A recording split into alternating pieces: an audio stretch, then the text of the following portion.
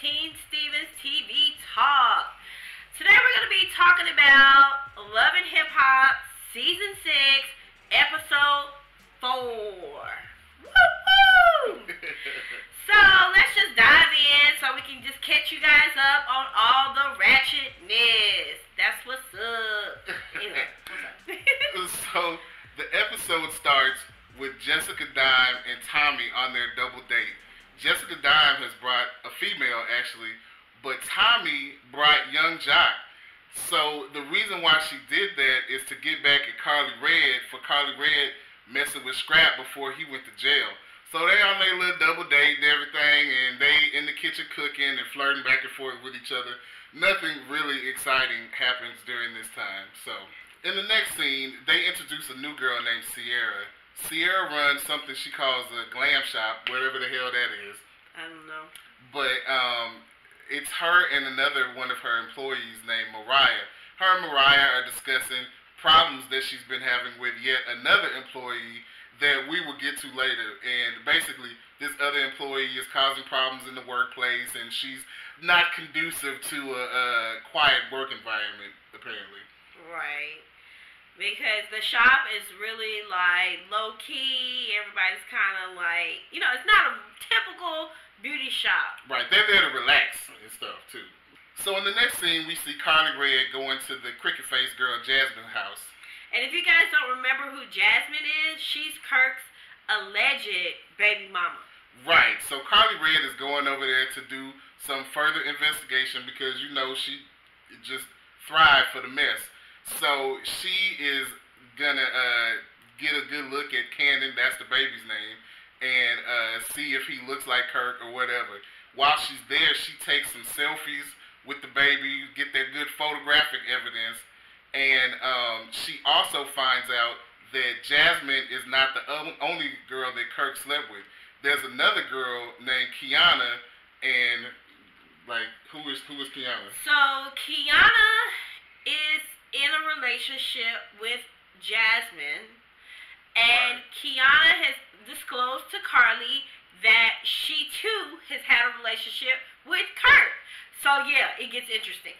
So Jasmine and Kiana have both slept with Kurt, and now they are in a three-way relationship with this guy named Rod, who is Mimi's ex-boyfriend. Right. I don't know how these people are all connected together like this. I don't know if this is for TV.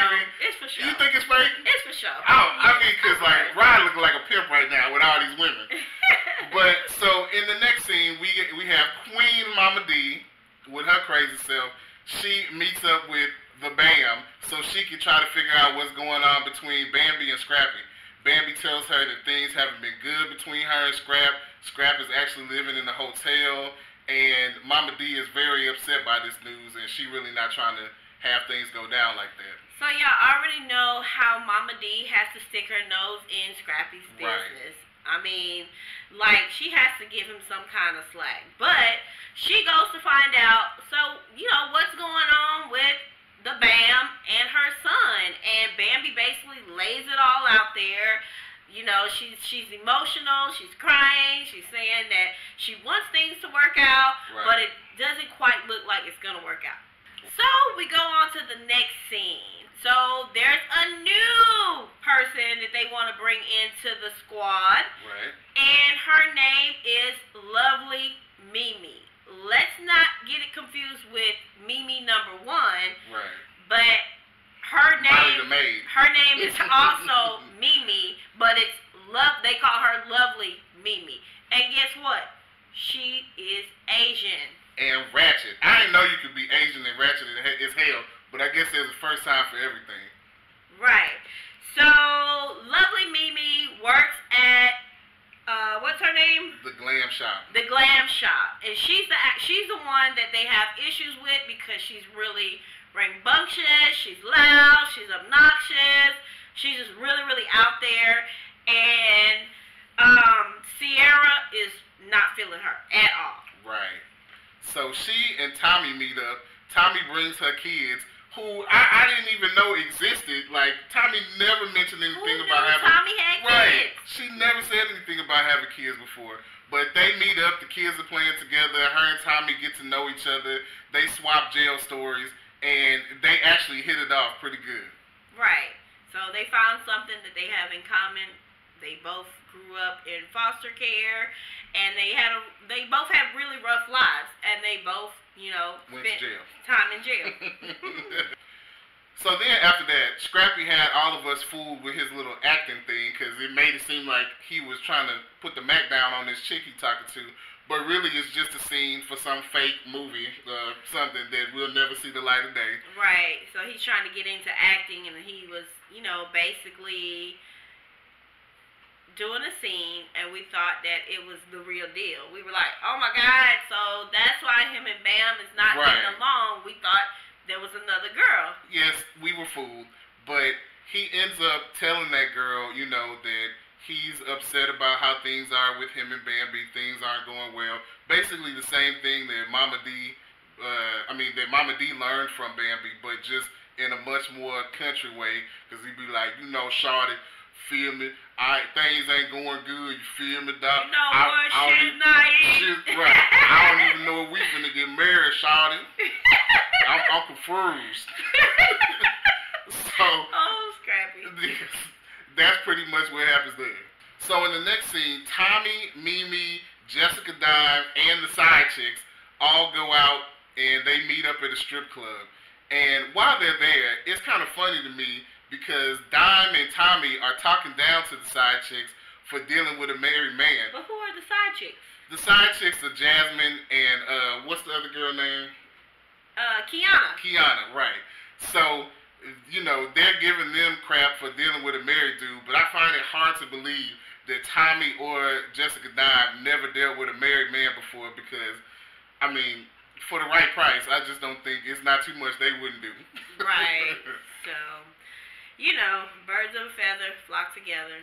Right. So, anyways, on the next scene, Carly and Jock have some fake-ass photo shoot where Jock is posing for Carly's book. I guess she's writing a tell-all book. Now, this part is super funny because Carly asked Jock to pose naked for her photo shoot, and then she dogs his body out. Right. She said, even though his body looked like shit. Like, she said shit. You know what I'm saying? So, if I would be mad as hell. You asked me to pose naked in your book, then you gonna cry? Give me all them pictures back. So during that fake-ass photo shoot, at the end of it, Jock actually admits that he also slept with Cricket-Faced Jasmine. Like, Jasmine had been around. Yes, indeed. So it's a possibility that this that this baby could be either Kurt's or Jock's. Jock said he's strapped up, though, like... You never know. We'll see. Never know. But it's funny because, like, when they first showed them together, neither one of them gave any sign that they knew each other already. They played it off really, really well. Right. Maybe because she was drunk. He said he wasn't sure if he recognized her at first. But, I don't know if I believe that. So. I don't know. So, the next scene, Mama D calls up Scrappy and tells him that she wants to see him. So when he comes and meets her at, I believe it was a community center. Yeah, the community center. She's like talking to him and telling him she has a surprise for him. So he goes through the door, and lo and behold, it's his dad, his stepmom, which they're marriage counselors, and the band. The band. So they're basically, I don't know if this was an intervention or a counseling session or what it was. It was like a little bit of both. A little bit of both. Intervention counseling session, because they're asking them what's going on in their relationship and everything, and they actually end up getting into a pretty intense argument right there. And, Scrappy's daddy is like, is this how y'all communicate on a regular basis? And basically, Scrappy's like, we don't have no communication. You know what I'm saying? So, it's it's a mess. And I think at the end, it's almost like they've decided that not Well, Bambi gets upset and she gets up and storms out. She's like, had enough. I'm tired of talking about this. She exits stage left. Right. So, and at this point, it doesn't look like they're going to end up walking down the aisle after all. Right. So, at the end of the show, lovely Mimi, Mariah and Sierra, they go out together. Now keep in mind, these are the three that work together. They all go out for a night out on the town, some drinking, hanging out.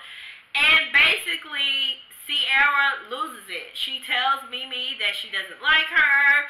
She needs to calm down when she's at work. She needs to leave all that ratchetness outside of work. And basically, Mimi just ups and quit. Now, keep in mind, Mimi and Mariah, they are pretty cool. They like each other. Right. They work together, co-workers. And so Mariah doesn't want Mimi to quit. But basically, Sierra forces Mimi's hand and wants her to quit. Right. And Mimi goes off, like, she talking about you gotta stick up your butt and all this kind of stuff. And yeah, so like, it didn't take long after they got there for it to go left very quickly. But that's pretty much how the show ends on that note.